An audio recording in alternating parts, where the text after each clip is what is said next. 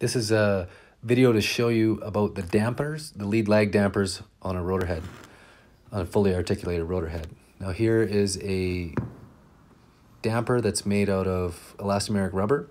and basically it's made by Lord Company, if you can see that on there. And this thing is going to absorb some of the energy that is put into the lead lag movements of the blade, and it's going to convert some of that to heat and it will limit the amount of lead lag that the blade does as well. The older units were filled with hydraulic fluid, and hydraulic fluid would have to move from one side of that piston to the other through a small hole, and that's going to limit how quickly the blade can move in lead and lag.